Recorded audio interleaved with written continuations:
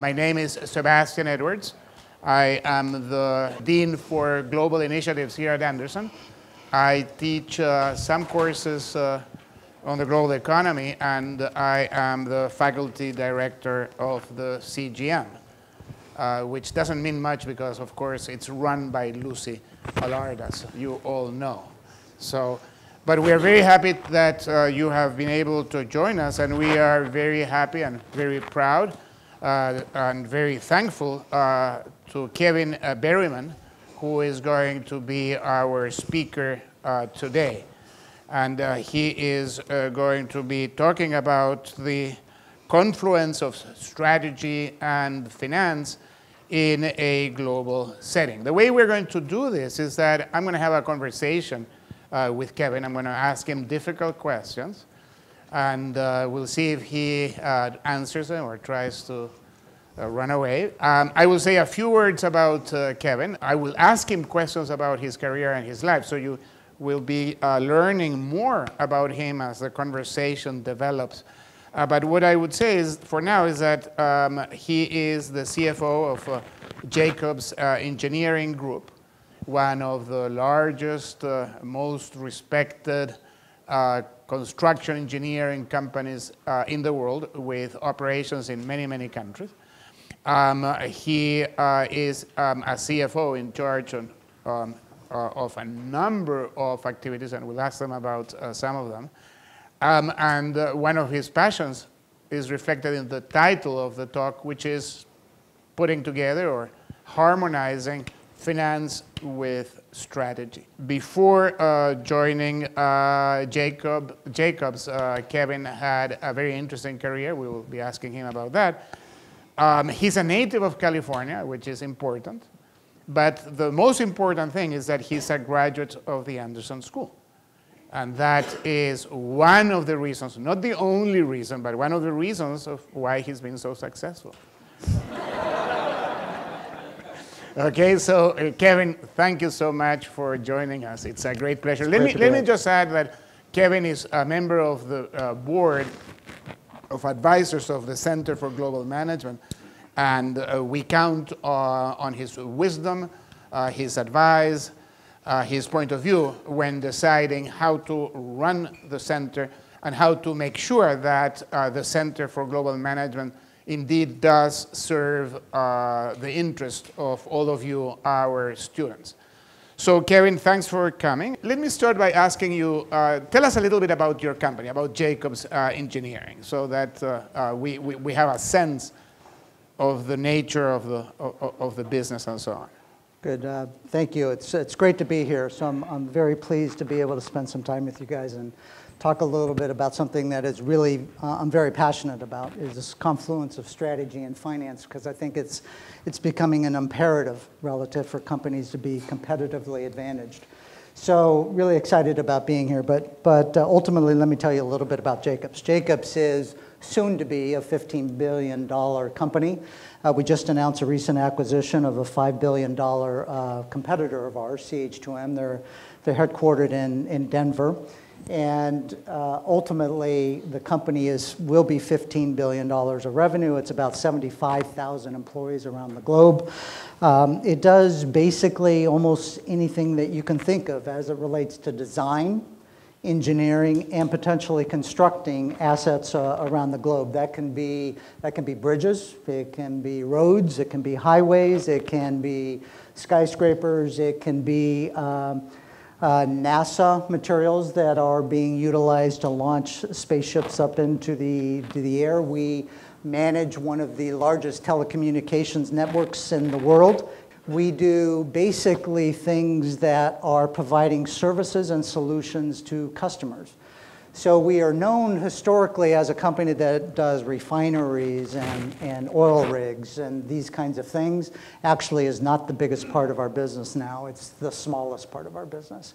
So we are one of the largest government services providers, so telecommunications, cybersecurity work. Okay, 75,000 employees. How are they distributed around the world? About half in the United States and the other 50% around the world, specifically a lot in Australia, specifically a lot in India, And I would say the UK is another big piece with the remainder in Europe, as well as Latin America and the other Asian countries. Okay, so again, I'm surprised by Australia. This suggests that it's mining. You guys are very much have a strong arm in the mining sector. We're one of three tier 1 mining companies in the world. Okay, excellent. The 75,000, how are these broken down in terms of professionals? How many of these are engineers? I mean, with boots on the ground, people that, that you look at them and you know that they know how to solve real problems. Which are actually doing the work? Yeah, yeah, not as opposed to the MBA, as opposed to the MBAs. Yeah, no, I would say there are probably 80% that are actually engineers, designers, construction expertise, those kind of capabilities, cybersecurity experts, whatever it is, 80%. Okay. And and the typical career within Jacobs, I mean, the management team comes usually from within the company, or it's a mixture, or? It is typically, it's actually a challenge associated with the industry, is that the engineering and construction and design industry has historically had engineers and designers kind of run up the ranks, right? And I think engineers and designers are fantastic in terms of doing that work. Sometimes the skill set associated with that may not be exactly aligned with the skill set of running a $15 billion company. Mm-hmm. So ultimately, things like Anderson, avenues like Anderson, to provide capabilities and understanding about how you take your technical competence, which is how this company really makes money, but then executing against it in a strategic way that translates into shareholder value. Those are different skill sets. Mm-hmm. So we were talking before we came into the room about the different components of a successful sort of combination of finance and strategy, and there's a number of 4 or 5 points that you have identified. Why don't we go through them, and I'll give you here sort of a longish period of time so that you can explain, yeah, sure, the framework within which you want to put this. Okay. So look, what ultimately I think is really, really important, especially for a large organization, is getting strategic clarity and translating that into when 75,000 people kind of get it and understand and are aligned with it. And so when you have very large organizations that have different cultures, are spread out across the globe, some are next door to you and next to your corporate headquarters, some are far-flung, 12 to 15-hour flights away. The idea of providing simplicity, the idea of providing strategic clarity as it relates to what we are trying to execute against becomes tremendously important.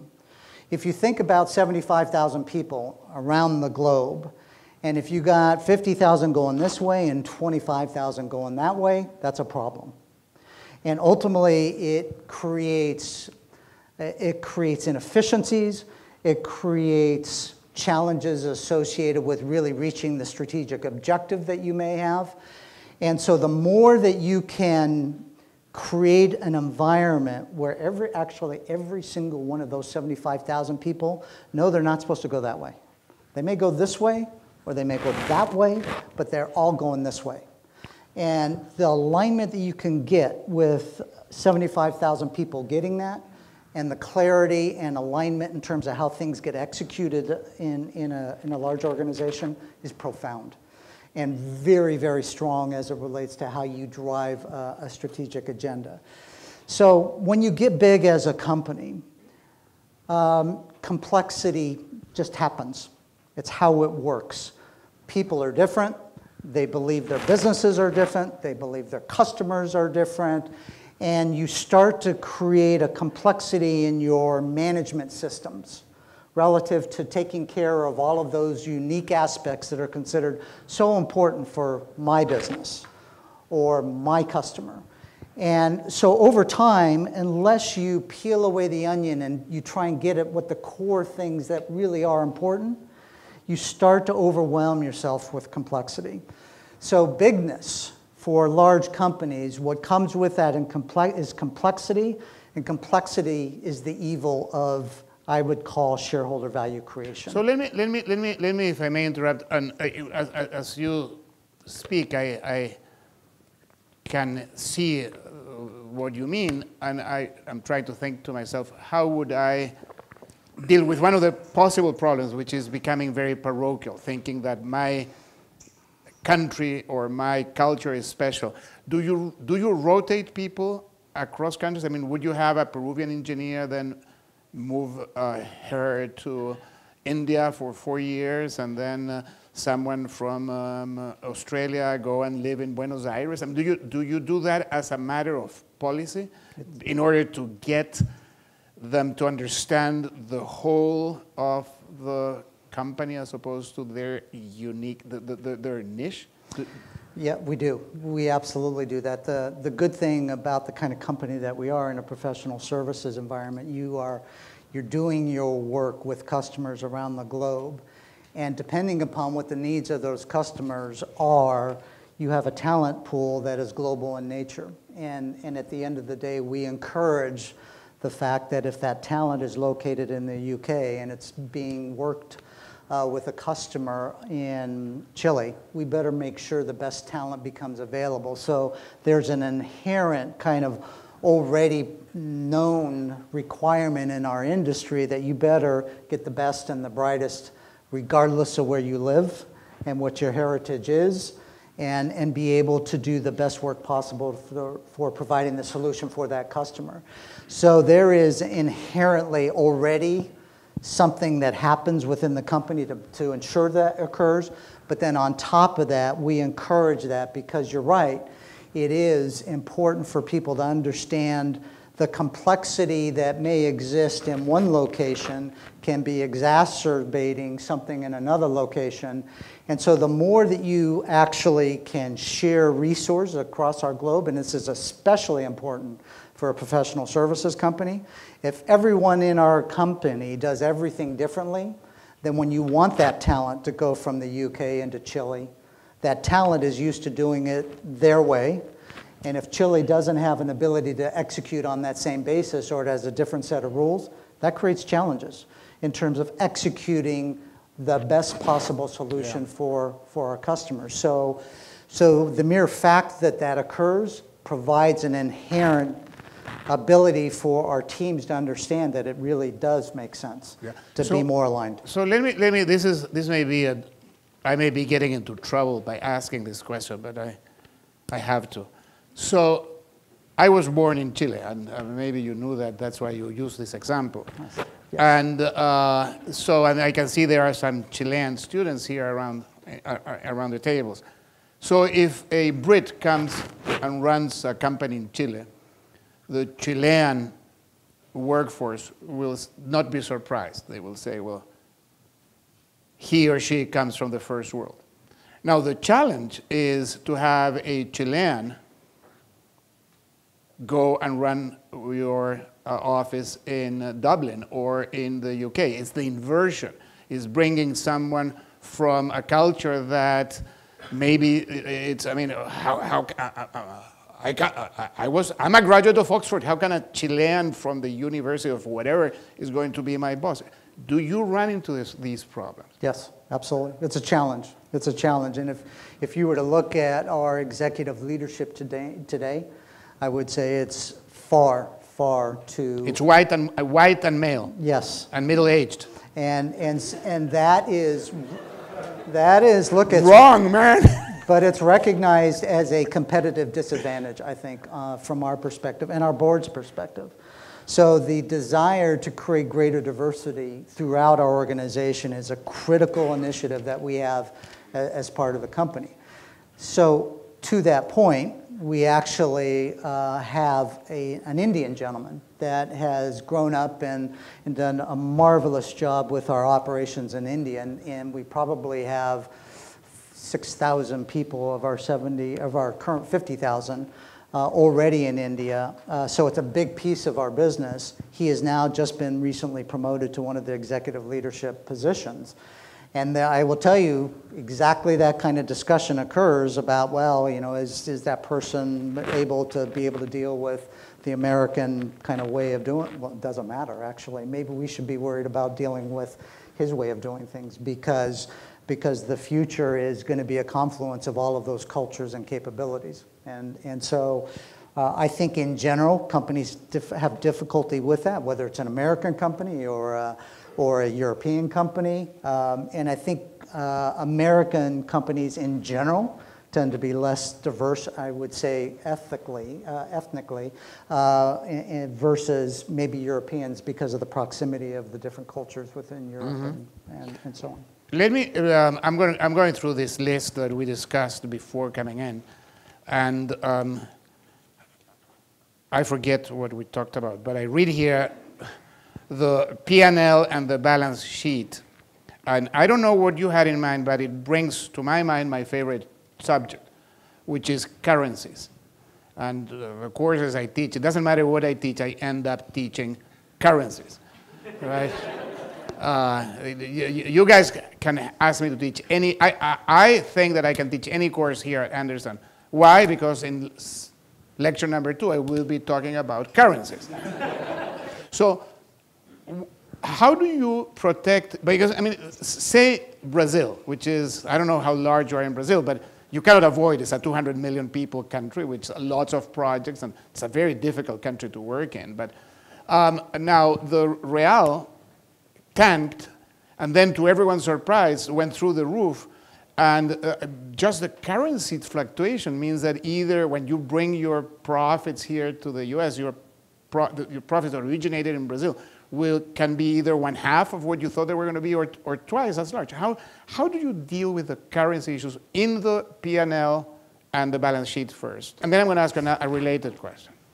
So look, there's 2 types of currency risk that ultimately that I would highlight. One I ignore, actually, and I don't pay any attention to it, and that's not exactly true, but I certainly don't request the organization to worry about it. Let's put it that way. That is kind of translation risk. So we are a functional US dollar currency company because we're headquartered here in the United States. So all of our profits around the world are generated in their respective countries, and that ultimately gets translated into a profit in US dollars, okay? And to your point, that $100 million in reals might equal X today, and it might equal 0.5X tomorrow. But let me interrupt, because the one thing that I do when I teach this to make the point is look at Indonesia in 1997. Okay, and we have Craig Ehrlich here among us, who's the world champion of that part of the world. It went from 1 to 7, the rupiah. Right? So one day it was almost 2,000 rupiah to the dollar. The next day it was 14,000. So if your CFO in Indonesia just went on vacation just that weekend and didn't do the transaction, then it makes a big difference. It's not like 10%. So it's 1 to 7. So there's 2 things that really I want to focus on. One is what I would call the non-cash implications of currency fluctuation. That's what I'm referring to when I talk about translation. So that 100 million reals, well, we can talk about the Thai currency as well, but ultimately, if it's just worth less than dollars today and we translate that in, so be it. What I worry about is what's going on from a cash perspective and whether or not the cash flow of that local Brazilian company is impacted. So if they have cross-border transactions that are based in US dollars, and they are buying services or goods that require them to do their business and transact their business, and those services or goods just became 2 times more expensive, I worry a lot about that, because that's cash flow. At the end of the day, that's cash flow that impacts the company's ability to drive an incremental cash flow for the company. And it's very, very simple. There's one thing in my mind that drives shareholder value. It's cash flow generation, period. End of story. It's a simple thing. So when cash flow is impacted, we pay a lot of attention to it. And so understanding cash flow generation by a very global organization where you have intercompany dynamics and or flows of goods and services between countries, you pay a lot of attention to that. And I have a philosophy that the best thing to do is to eliminate some of the volatility associated with that and hedge to the extent that you can, but you can't always do that. But you can also effectively sometimes create what are called synthetic hedges, where you look at something else that mirrors the volatility of the Brazilian real, if there is such a thing. For a while, the South African rand and the Brazilian real, it decoupled recently, but for a while they were moving together, which was interesting. So what do you do with the currency? I mean, many of our students will take jobs abroad with pay to your employees. So it's, let's talk about Mexico. The Mexican peso was 12 pesos to the dollar, then it was 21. So your executives, Mexican engineers who, if they had a contract in dollars, all of a sudden they were making almost 2 times. But now it went to 17. So those that you hired when it was 22 now are making 30% less. How do you deal with salaries? That's number 2. Do you pay the same, roughly, to the same person independently of the country where she is located or hired? So ultimately, salary and compensation is dictated by the local conditions of that respective country, which is you have to maintain a level of competitiveness to be able to attract the local talent, which is job one. However, especially in a professional services organization, our strategy isn't just to manage at the local level our employee base. As a matter of fact, we'd rather manage it at a global level. So if you think about volatility in every market around the world, Canada's really hot, so you need more people in Canada. Thailand's really hot, you need more people in Thailand. And by the way, at the same time, the UK market's weak, right? So if every single one of our managers are trying to manage that volatility of your resource, which ultimately is our intellectual property, it's people, it's engineers, it's designers. So if you're managing that volatility at the local level, that creates an extraordinary amount of challenge associated with volatility in the employee base, how people are feeling about it, whether it's good or a bad time, whether you're able to maintain a connectivity with your employee base, which is obviously created by greater stability longer term. So the idea that we have, and it gets a little bit back to the simplicity as I was talking about, if we manage projects in a simple way, and at the core translates across the globe and how we do that. So when Canada's hot, we don't necessarily hire in Canada. We use the folks in the UK market, it's soft, and they are then providing the resources to help drive the incremental growth in that local market at that particular point in time. So what you end up doing is driving a management of a volatile kind of dynamic at a higher level, which creates less volatility. And if you're able to do that and you're able to grow at the same time, you get an employee base that's excited about being part of the organization because they know that there's not these ebbs and flows associated with how things go in a particular market. They know they're part of something bigger. They know that they can count on this being a company that's going to be around for the next 50 years. And they're excited about participating in that endeavor. And by the way, being able to gain access to experiences beyond your country, what an exciting thing to be able to do. So there's a lot of confluence and connecting things which translate into our ability to try and connect and manage our global workforce globally, not locally. We have to adhere to all the local conditions and whatnot, but through expats and all of that kind of dynamic, if we can manage globally, the volatility in our employee base is so much more reduced, and that has an infinite amount of benefits associated with creating a more stable, more experienced, more experienced as it relates to the Jacobs way. Yeah. There's so many good things associated I just with that. love what you're saying, because obviously managing the nuclear arsenal or Cape Canaveral, it's very complex. And yet the recipe for success is simplicity. So managing really complex processes in the most simple possible way, it's really challenging to my mind. Let me ask another really difficult question, and I really want you to answer it. And this has to do with corruption. And I don't want you to mention the Foreign Corrupt Action Act or whatever it's called. FCPA. Yeah, don't mention that because we know that it is illegal to do it. We were talking about Brazil just a second ago, a very important country, 200 million people. It may, I want to underline the may, win the World Cup next year.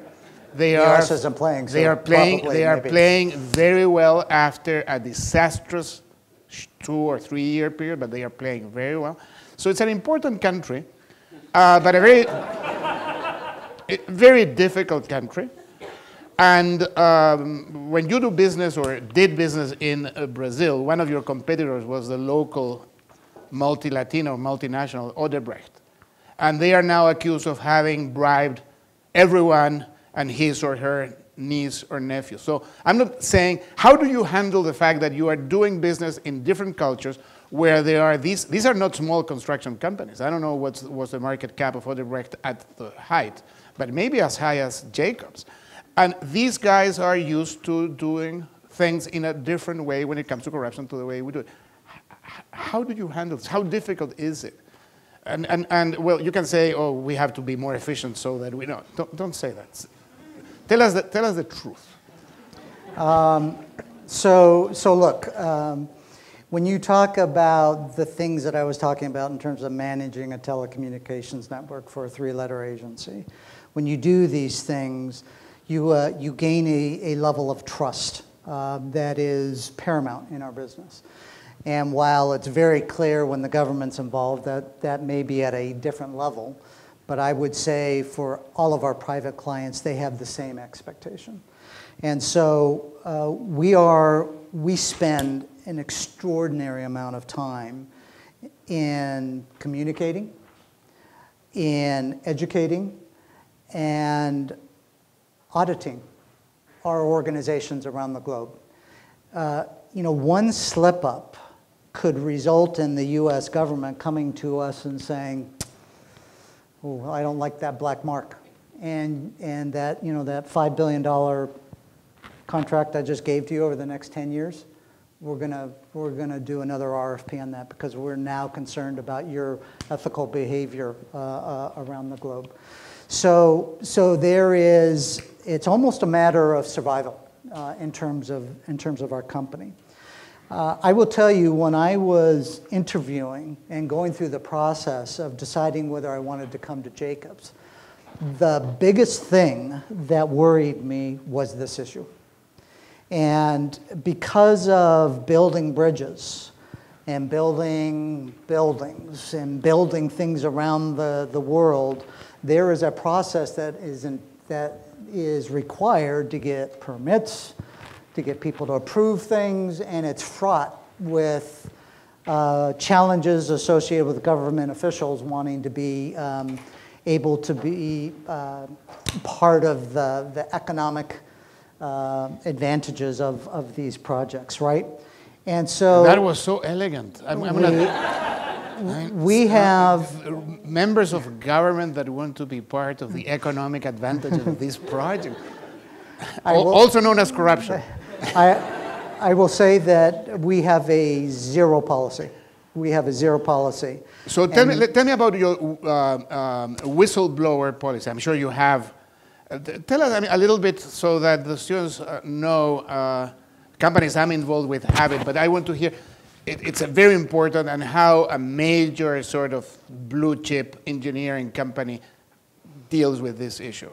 So what we have set up is an independent structure in our company where anyone in the world, whether they be a member of the Jacobs team, a customer, a government official, or whoever, has the ability to connect through this independent, let's call it hotline process, where they can say anything they want as it relates to anything they're seeing or feeling is potentially happening where we are not adhering to the standards that we've established for our company. So when someone calls, what happens? Because I call U.S. airlines when something happens to me, and I'm sure that no one listens after I record my complaint? What happens in your case? It goes into a group that is independent. They report to the board of directors ultimately, and they have the ability to determine what is the appropriate next step as it relates to investigating that issue.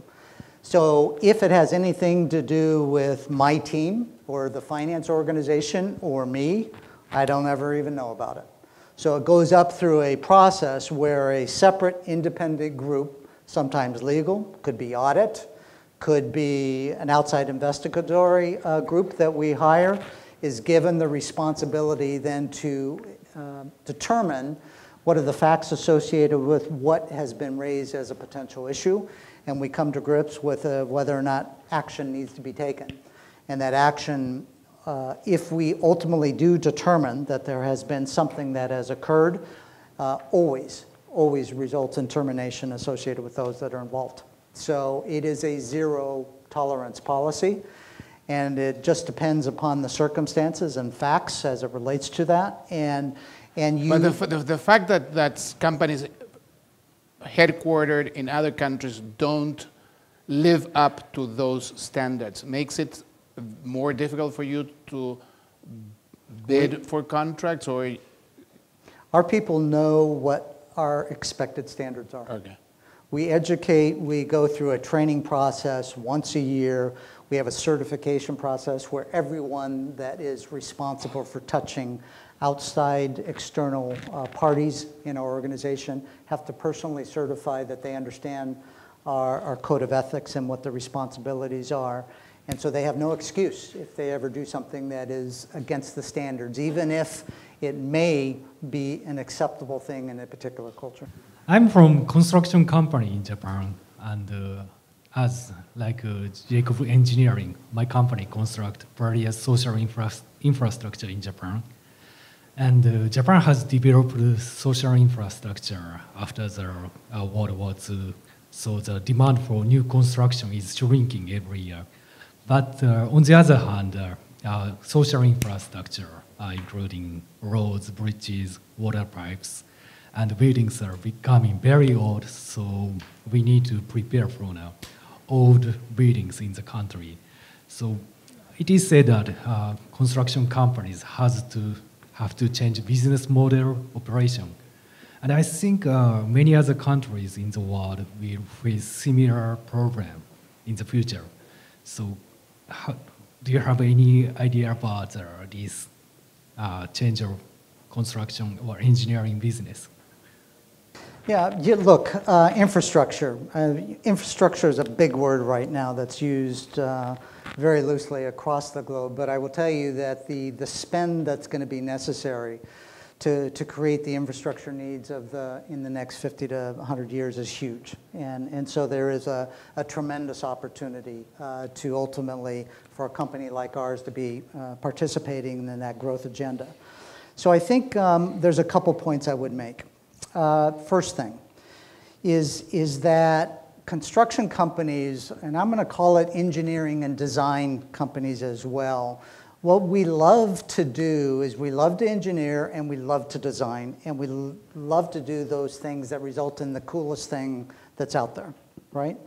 And we become less concerned about making money. We may design and engineer that bridge and it's the coolest thing and it gets all kinds of awards, but if we don't make any money, I call that a hobby.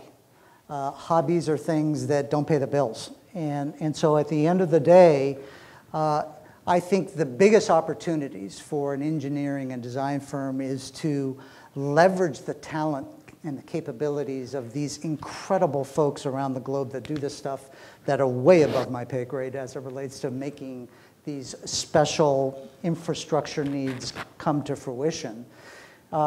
Let them do that in a way that translates into a value creation opportunity for our shareholders.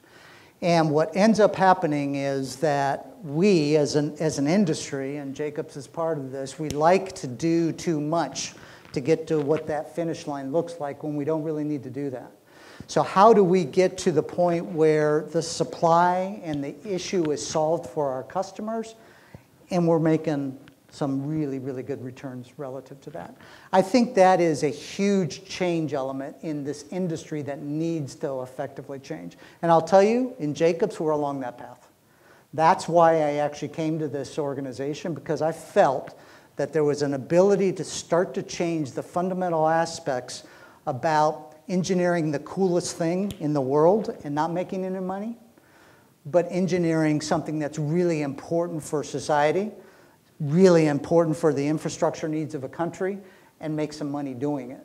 This is the MBA in you coming out big time, huh? This is UCLA. This is all UCLA. So ultimately, how do you do that in a way that creates value for our shareholders? And if you figure out how to do that and you're able to win those projects, at the end of the day, you are going to be a material player within that 50 to 100 year build of the infrastructure around the globe. So let me piggyback on the question and on your answer. So you say you want to build this beautiful structure from an engineering point of view, but also make money for your shareholders, which I think it's exactly the way to go. But let me ask you on the beautiful side, how is the relationship between Jacobs and architectural firms? So I'm thinking of big infrastructure projects. So one of the things that we've been talking here in this country is that most of our airports are a disgrace. Right? And I try to think, you guys should be building more airports. And I think, well, which is the latest nice airport that was built in this country from an architectural point of view? It's Reagan in DC, which was designed by an Argentine architect who used to be the dean of the Yale School of Architecture, Cesar Pelli, who is the guy who designed the Blue Whale here, the Pacific Design Center. How do you, and Santiago Calatrava is very much in demand for building these beautiful but very expensive bridges. How do you, as a company, your philosophy as a company, deal with these architects that Calatrava is well known for being very extravagant and wanting to do more and more? Do you have an easy relationship with these architects, or do you look at them with some suspicion? How does this go? Translating a design element, an architectural masterpiece into something that's functional is the magic, right? And so we have our architects that do a lot of work within our own company, but we partner all the time with architectural firms around the globe. And what customers ultimately want is what is the cost of something, and how long will it take, and is it functional, and will it work at the end of the day? Okay, more questions from the audience. How do you go about simplifying procedures and protocols for your employees? It's probably the most difficult question in global business today in terms of how to get to that right answer. So you look at our company, it's soon to be a $15 billion company, and the variability in customers, the variability in things we do are extraordinary, as we were talking about in the initial commentary. So the key is, what is important for us to be strategically and competitively advantaged, and what is not? So what I would argue for is the things that allow us to win that business and execute that project, whatever it looks like, that translates into profitability. There's complexity that's allowed there. Everything else, and I'm going to call it the machine of a company. It's the structure, the ERP systems, the processes, the AP, the collection of cash, the application of cash. The machine gets complicated the more that you allow these things to leak. So leak into greater levels of complexity. So if you have an ability to figure out where that layer stops in terms of, look, my finance and IT organizations, which I have, which are probably a couple thousand people, 3,000 people that are reporting to me. And at the end of the day, Are we going to be competitively advantaged if we report our numbers accurately? No. It's kind of table stakes, right? You got to do it. Are we going to be competitively advantaged if we report our numbers 2 days faster? No. So you determine what is the real needs of driving competitive advantage, and you simplify that through process, consistency, discipline, and a characterization of this is the way we do it. And I don't care that you have a different level or a different customer. This base kind of requirement, if we can get that systematized, then you start to have cost effectiveness, simplicity, speed, and you start to get greater insights into managing the organization. And I never really responded to Sebastian's comment about bots and so on and so forth, but at the end of the day, if you start to do that, that is a technology that's here today in terms of creating perhaps humanless capabilities that are effectively almost closing the books. Can't do that if you got a lot of folks running around tweaking relative to the complexity of the business around the globe. So if you can figure out that separation between those two requirements, then your businesses are freed up to spend every waking moment, and I'm calling businesses customer-facing, business development, project managers, the folks that are making the money for us. They are spending 100% of their time doing that and less about the machine. And the more that we can do that and free up their time, and by the way, because we've made it consistent, we give them information quicker. There's one version of the truth. Spreadsheets are eliminated. A pipe dream, I get it. But ultimately, to the extent there is one version of the truth, and people talk about what that one version of the truth, you don't talk about what the number is, you talk about what's the solution. All of those things get geometrically expanded in a big organization where you lose speed. You lose the ability to get insight to the business on a timely basis. And so simplicity is more about that discussion. Actually, complexity could end up being a competitive advantage in some pieces of our business. I'll take that all day long as I get paid for it. Okay, great. So let's see one question on this side. How have you taken your finance position to really be a catalyst and drive the strategy and kind of play that role? He gives no budget to the bad people in the organization. He has the power of the purse.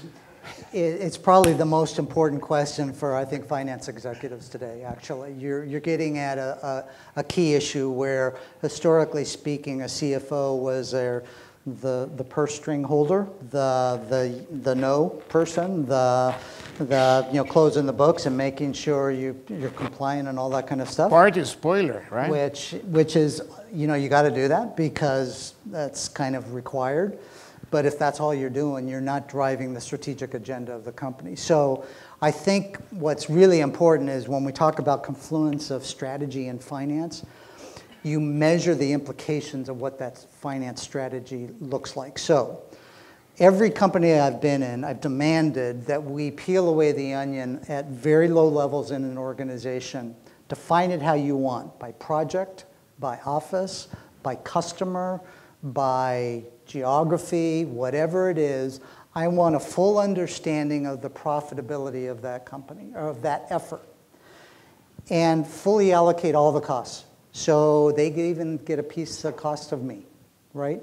Because if you're not paying the bills, you're actually not doing anything for us. You got to pay the HOA fee, so to speak, the homeowners association fee being part of the company, right? And if you're not paying at least that, that's a challenge. So delineating your portfolio and understanding, however it needs to be sliced and diced, to understand profitability is critically important. Once you understand that, then you can ask the questions as to why. Why is this good? Why is that bad? Why is this break even? And sometimes it's to do with us, collectively as a team, and we can figure out how to improve the one that's not doing well and be a good performer. And sometimes the ones that are the best performers are leaving tremendous amounts of money on the table. So having that visibility first, then allows the strategic planning process to marry that up with markets, customers, and how then you can create competitive advantage versus that. So where you want to combine the two is what you're good at. And in my definition, sometimes that's just as simple as where you make money and where it's going to be bigger tomorrow than it is today. And if you marry those two, that creates a prioritization of your business efforts. And what's most important in there, not necessarily is what you're going to do, because typically people have a good view of kind of where we're good. What's really important is to say what you're not going to do. So when you're asking for resources, that's where you're going to take the resources, and you're not going to give the resources there until it's proven that there's an ability to have a return profile that's appropriate. So that confluence of what I would call financial metrics with market dynamics and what we can actually make money on and what's growing and how labor pools are able to support our ability to do that, that's when the magic comes in. And if you can combine the two, where the market dynamics are positive and our ability to make money is positive, then you create something that's pretty special. And if you can communicate enough to get this alignment where people are all going this direction, like I was talking about, and that one team that is not making the money is driving that way, as long as they understand their role, and their role is to try and improve and not grow, that's an incredible asset for a large, complex organization. So they're not out there spending resources to try and drive growth, because they know we don't want that. What we'd rather you do is make more money, and how do you do that? And if you can't do that, then we make a tough decision. So that's very interesting. Let me try to sort of elaborate on that. If you have a client who wants to do something really stupid, okay, but there is some money for you there, and what do you tell the client? And let me elaborate, because it's this is not a trick question. So FDR got into a big fight, and then he fired his deputy secretary of the Treasury, Dean Acheson, who then went to do big things in the Truman administration, because Acheson didn't want to do something. And FDR told him, lawyers are not supposed to tell clients whether what they're doing is stupid or not, but whether it's legal. So do you tell a client, so let's say a really small, poor country comes to you and wants to have a satellite program, which you look at the country and say, these guys cannot pay their bills, their kids don't go to school. Do you tell them this is really stupid, or do you think that your professional job is to do whatever they want to do in the best possible, most efficient, effective, low-cost way? Okay, so you're characterizing the question in a black and white mode. It's never black and white, is the first point I would make. But the way that you characterize it, I would say, no, we're not going to do that. Okay. What about something you haven't done before? I know that you would do it. Tell me, what's the process? You say, you meet with them, you bring a team. What would be the movie? This was a short YouTube movie on this really exciting project. So this gets to accountability, which is one of the things that I think CFOs have a material ability to impact in an organization. And so it gets about transparency of the numbers, but accountability is a real big thing. And as companies get bigger, accountability gets tougher. Because, I use a term, it's easy to hide in big organizations. And I don't mean that negatively, I just mean there's just so much going on. It happens, right? That it happens. And at the end, so if there is that opportunity in front of us, we need to have a discussion and say, okay, so you are going to go after this effort. That probably translates into a loss-making activity for a certain period of time, whatever it is, 3 years, 2 years, 4 years. So why? Why do we do that? And what's the logic associated with doing that? And what does that translate into longer term? I have a philosophy on profitability, and I talked about the good and the bad of our portfolio to the earlier question on strategy and finance and the confluence of such. I would never want everything in our company be profitable. Never. Because then we're never driving the growth agenda going forward. There's always got to be a sense of going after something that is an investment in our future. And so the key is, once you agree to what those are, what does it look like? And what's the accountability associated with ultimately the return? If we're doing it because it's cool, like I said, it's a hobby. If we're doing it because it's investing in something that translates into substantive cash flow, longer term, then we look at that, determine what the risk profile is, and we make a determination whether it's warranted for our shareholders. But that's so accountability, transparency. Absolutely. So you talked a little bit about your arrival into Jacobs, and you mentioned when you interviewed and you wanted to know. So you were, before going to Jacobs, at Nestlé and at International Flavors and Fragrances, which is also a food sector company. So Nestlé and IFF, they are sort of in the same sector. I mean, no one would have said, oh, Kevin is, oh, I'm so surprised. But moving from IFF, at least to the non-informed, to Jacobs Engineering, it's like changing sectors. It's like being a Dodgers fan and then routing for the Cubbies or something like that. So how was that from a personal point of view? Because some of these, I mean, people are now changing careers and changing industries, and I find it fascinating, having been a professor all my life. So look, I think one thing I do well, I never assume I know everything. And learning is a fun thing for me. And so if I take my experiences with Nestle and I leverage them into, you know, a really exciting time at IFF, and now I'm here at something completely different. What I'm very comfortable with is my ability to listen and learn. Because I came into this company having some thoughts about how I could help, but also knowing that I didn't know anything about this industry.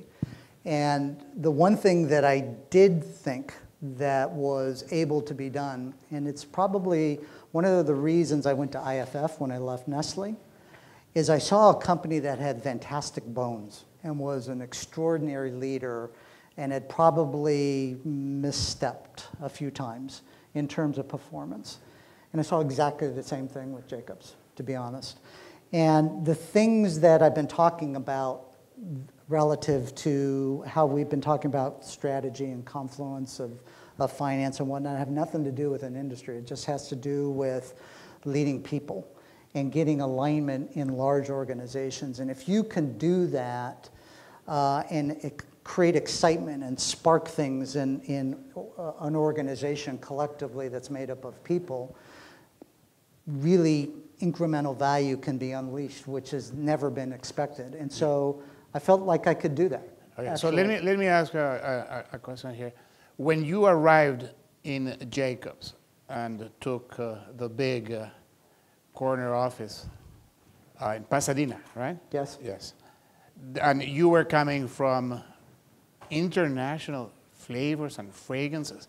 I mean, for an engineer, that doesn't sound very, like, sturdy, right?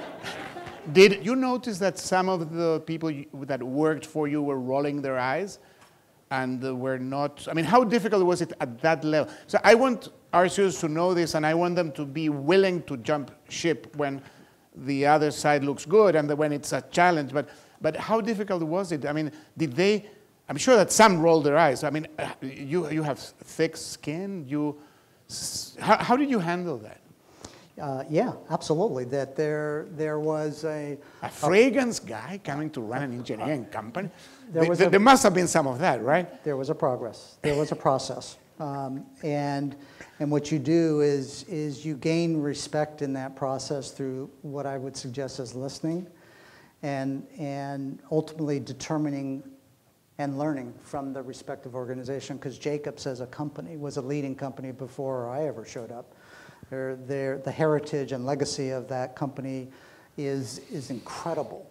And so coming in and kind of saying, well, this is the way we're going to do things, doesn't make a lot of sense.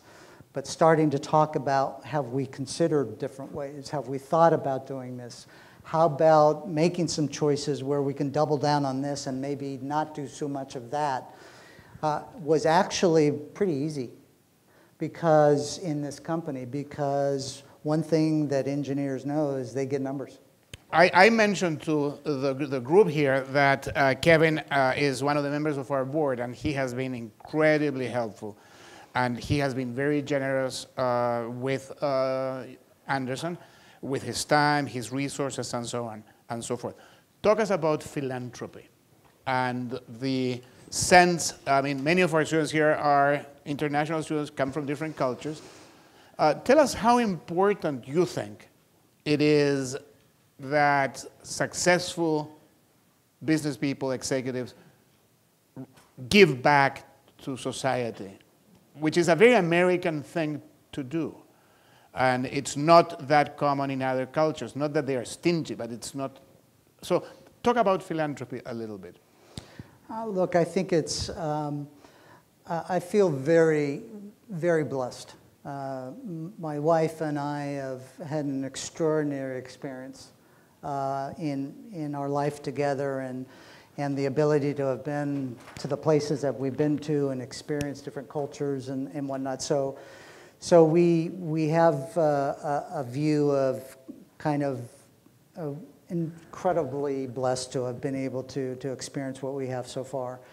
And I think that the more that executives understand that, and look, there's luck along the way that happened. It wasn't just me. It was a series of things. It was mentors I've had. It's being at the right place at the right time, or whatever it was. Sure, we had something to do with it, but we're blessed. And the ability and the recognition of an organization when they see executives doing that, they get even more excited about being part of the organization. I would just add one little comment specifically to Jacobs, which is really, really an important hallmark of the company. They have safety as part of one of the core parts of the value proposition for the company. And we have a thing that's called Beyond Zero. And Beyond Zero is the concept of, you talk about zero accidents. We want to go beyond zero. So we want to create an environment where every single person in our company is not only worried about when they're on the job, but they're worried about when they're home with their families, when they're going to and from work. We want to be a Beyond Zero accident kind of company. This company, as you may recall, there was a large explosion in a BP facility in Texas City about 12 years ago. Almost 20 people died in that explosion. 15 of them were Jacobs employees. So that led us down a path of reinventing what this really means to us as a collective set of employees. And it gets a little bit to your question about trying to do the right thing, but we have this culture of, look, if you were tired and you need to go to a meeting, you don't go to that meeting if you have to drive to get there. And it's okay to miss that meeting. And it's okay to take a train to the next meeting as opposed to driving in the middle. Those things are expected of ourselves as an organization, and it gets to what is a really powerful thing in the company, which is a culture of caring, and it's kind of very much related to your question. Very much so. Okay, great. So 2 last questions, and I'm going to ask them together, and you can answer them in any order you want. And this also gives you the opportunity to not answer one of them. So question number 1, this is the one you may not want to answer, is what was the most important thing that you learned at Anderson? And number 2, if you had to give one piece of advice to our wonderful group of students here, what would that be? So I'm going to answer them both, but they're very connected, I would say. I think certainly my experience here at Anderson, I was in the fully employed program back in the old ages. You guys have this incredible facility. We did not have the same facility when I was here. Oh, it was very quirky, but it was interesting. Yeah, well, yeah, quirky. That's a good term as to what it was, quirky. But one thing that was really encouraged as part of the education was team. okay? And when you get into an organization of substance, whether that's 3 people, 2 people, or 50,000 people, team is how it ultimately gets done. And so the ability to influence, the ability to manage teams, and not only your team, but the teams that your team is interacting with, the companies that figure that out are the best companies in the world. And so that is very, very, very important. There was also one other thing that, as part of the education, I would say we were talking about career aspirations, and I never forget this. We were talking about what you wanted to be when you grow up, right? And trying to figure out what's important to you. And so we had this one question, which was, okay, you have this specific opportunity in Duluth, Minnesota. That was the city that was taken. You still remember? Yeah, absolutely. It's really cold there. I know, and it was talked about within the construct of, know yourself. What's important to you, and whether or not that Duluth, Minnesota opportunity was going to be something. Now, I expand that beyond that specific question, but know who you are and be true to who you are. There are great leaders in this company that are introverts, and they are true to themselves, and people respect that. And there are great leaders that are over the top in terms of flamboyant and out there. And what I will say, there's room for all types of leaders. And what is most important about leadership is being authentic. Authentic with who you are, what you believe your skill sets are, and then do what makes sense for you relative to that. And that may take you down different paths because some organizations may have different views of what they want as a leader. So be it. God bless them, and that's their issue, not yours. What you want to do is be happy, excited, and true to yourself, and ultimately drive your agenda. You guys are all very, very talented people. I cannot think of a better way of ending this. Be authentic. I think that's the best piece of advice. So we want to thank Kevin Berryman for his wonderful presentation.